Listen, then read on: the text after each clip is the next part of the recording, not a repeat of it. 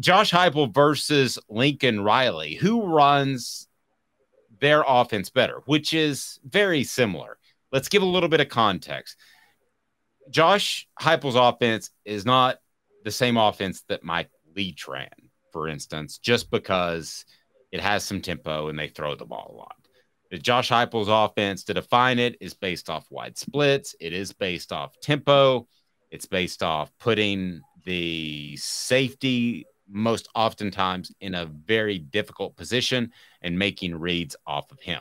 So Heupel's offense and Riley's offense are very similar in that regard, Caleb. They're not even necessarily, their offense is not exactly the TCU offense. They all do a little something different. But those three offenses in particular, before we get to Heupel versus Riley, how would you compare those three offenses? Well, Garrett TCU's offense is a lot closer to what Mike Leach did. It's the air raid that actually, don't speak ill of the dead, but it adjusts better to personnel and defensive schemes, whereas Mike Leach's air raid was, I'm sticking to this system the way we run it, and I'm not going to change it at all. Yes, and I don't think that's even speaking ill of him. It worked out at schools that didn't win a lot of football games before he showed up. So yes. It was simple. They were able to do it. Would it have translated had he got the job at Tennessee? I don't know. I think Tennessee's in a better position with Josh Heupel, frankly. So what do you think of Heupel versus Riley? I'm curious. So I made up a term. I made up a term for their offenses last year, and I called it the veer and shoot, which is it's a combination of Mike Leach's air raid. It actually does involve that, but it brings in the principles of Art Briles' offense and what he developed at the high school level in Texas, which is where you get the wide splits and things like that. They pretty much run the same offenses on different sides of the country, if you really watch Lincoln Riley and Josh Heupel. And for those who want to know the history, with this, we talked about this earlier, Josh Heupel was forced to include RPOs and zone read options in his offense in 2014 by Bob Stoops, because Bob Stoops got torched by Johnny Manziel in the 2012 Cotton Bowl, 2013 Cotton Bowl, and he wanted to add the element of the RPO that Cliff Kingsbury used in the air raid and force that on Josh Heupel with Trevor Knight. And just so people know, for those who don't know the ins and outs, that's very anathema to the offense Josh Heupel runs and what Trevor Knight can do. There's not as many RPOs. What word did you just use there? Anathema, contradictory. Sorry. Tough one. Blasphemous. Yeah. And it's very, I don't know if people noticed this last year. There weren't that many RPOs. I don't think there were any, were there, by Hooker last year in Josh Heupel's offense? I thought there were some on the goal line. Yeah, I thought there were. Yeah, I definitely thought there was some on the goal line. But when you're spreading the field at midfield, you're not running that many. And he was trying to force that because he wanted Trevor Knight to be Johnny Manziel. It didn't work. It clashed. Oklahoma still had a good offense, but Heupel was scapegoated. He was fired. And then Stoops brings in Lincoln Riley to run the exact same offense that Josh Heupel wanted to run. And so in Oklahoma, that propels Lincoln Riley to head coach, gets him the USC job. Thankfully, Josh Heupel rebuilt himself after being railroaded. But that's where this connection comes into play. Lincoln Riley was allowed to run the offense at Oklahoma. He became a household name running the offense at Oklahoma that Josh Heupel had wanted to run for 4 years and wasn't allowed to run by Bob Stoops. And now they're running the same offense on different sides of the country. Here's ultimately the debate, right? It's Lincoln Riley has done it longer as a head coach. Josh Heupel, and by the way, Lincoln Riley has a Heisman Trophy winner just this past year. So let's not just dismiss him like Heupel is immediately better just because you might live in East Tennessee. I think the debate is Lincoln Riley has done it longer and had more success, as opposed to Josh Heupel has done it with lesser parts, particularly at Tennessee and Central Florida, and has had success. So it depends which side of the coin you want to take in that regard. So let's get your thoughts on the message board. Me, if I'm an AD, I'm going to go with Lincoln Riley, the more surefire thing right now. We could be having a totally different conversation in a year, because this would be 2 straight years. If Tennessee's able to get great play out of, or even very good play out of its quarterback position, then I stand corrected. I stand corrected on Hendon Hooker, who I thought had accuracy issues. If Josh Heupel does it again with Joe Milton, I'll stand corrected again, and then I might have a different take. But right now, if I'm an AD, I'm going to take Lincoln Riley just because of track record. I am going to take, and I'll play your game on track record, Dave. And with track record, I'm still taking Josh Heupel. And I'll tell you why. Okay. All right. Here we go. Josh Heupel has been an offensive, since being fired by Oklahoma and being allowed to run his offense. He's been an offensive coordinator or a head coach, really calling the plays basically, for 8 years now. And 4 of those have been in the SEC. None of them have been in the SEC for Lincoln Riley.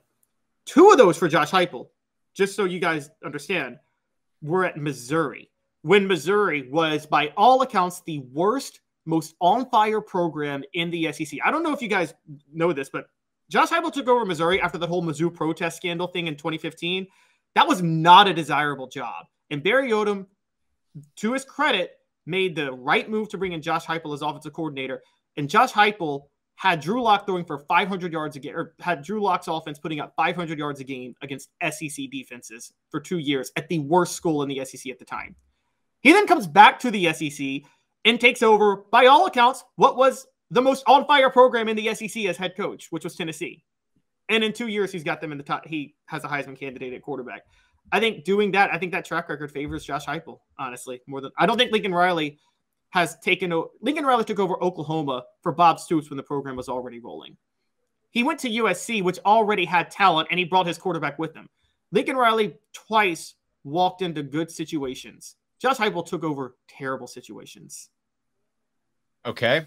I'm going to give you something else that's going to strengthen your argument against me, because if I'm an AD, I'm taking Lincoln Riley. I can get ripped on the message board if you want me to. I may have a totally different take in 8 months, 9 months. But Lincoln Riley is doing it and has done it against defenses that weren't very good. I mean, when he was at the Big 12, I mean, there was a ton of points scored. They couldn't play with the SEC more times than not. And the Pac-12, the defenses are even worse, Caleb. So he has had that ability. So that strengthens your argument. I don't think there's any question about that. Again, though, to strengthen my argument, has Tennessee truly played for a championship? I can't say that they have, because of the way they fell so flat against South Carolina. They were on the verge of it, but they haven't. Lincoln Riley has. I also would think that Lincoln Riley, given his experience, might have an answer when things went so wrong in Columbia. Now, maybe with the Jeremy Banks issue earlier and Hooker getting hurt, it just was never going to happen, and that's possible. But I would like to think a more tenured coach would have an answer at some point mid-game, right? But there was no answer for Tennessee and Josh Heupel. I mean, before we get there, and this isn't necessarily because of his offense in his defense if you watch those games, but can Lincoln Riley win a playoff game? Can he win one college football playoff game? He's 0-3 against the SEC when he was at Oklahoma and played in the college football playoff.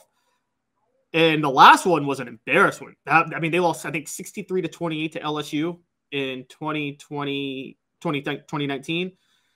And so, yes, the South Carolina game, they laid an egg, but look at what what's been happening to him. Now, he did beat an SEC team in a bowl game. I think he beat Florida in 2020. He beat Dan Mullen in Florida in 2020. So I'm really to the point where I'd like to take all bowl records and just throw them away, because I covered so many of those. I don't know who was motivated half the time. I knew after the game, after watching the game, but if you start citing Lincoln Riley here and Lincoln Riley there in bowl games, man, I would have to go back and look. Were both teams adequately motivated to win whatever they needed to win at that particular time. I don't know. I don't remember that. I don't remember the Ford motivation going in. What we're really seeing is bowl games are actually, ironically, what they used to be when the polls were counted before at the end of the regular season and before the bowl games. It's, for those who don't know, bowl games were glorified exhibitions through the 1960s.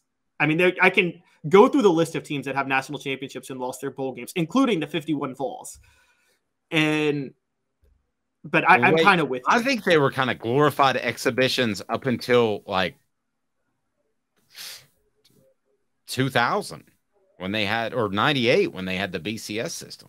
Well, the elite from the 70s through the 90s, the elite bowls were teams cared to win those games. Tennessee cared about that 85 Sugar Bowl. They didn't have a national championship to play for, but they cared about playing in that 85 Sugar Bowl.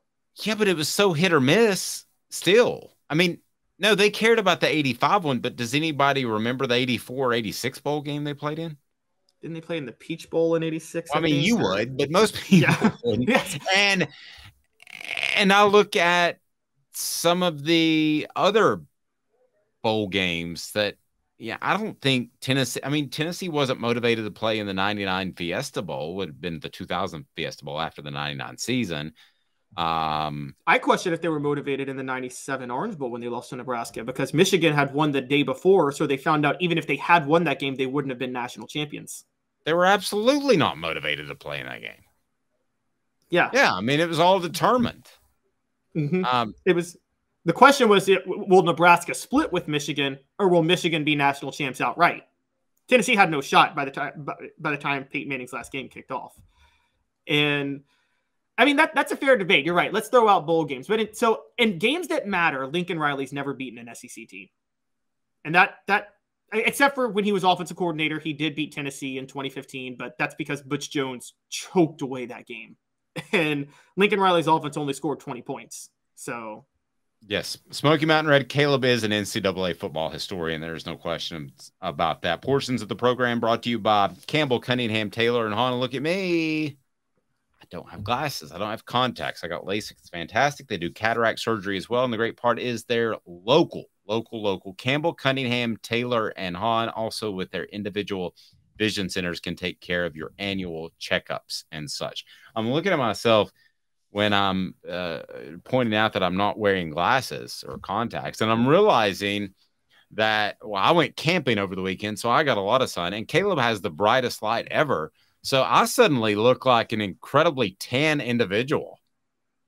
I'm also just a very, very, very pale person. So, I feel like Ricardo Montalban doing the Lincoln commercials back in the day. For those who don't know, I'm an NCAA historian because I actually died in like 1940, and I'm coming back. I'm back as a ghost, and so he's an old soul. He plays Dean Martin and Joey Bishop constantly on his iPad. What was it before the iPad? The little thing that we had that was about as heavy as a brick. iPod? Was it iPod? Yes, that's what it was. So Caleb listens to only the Rat Pack in his iPod.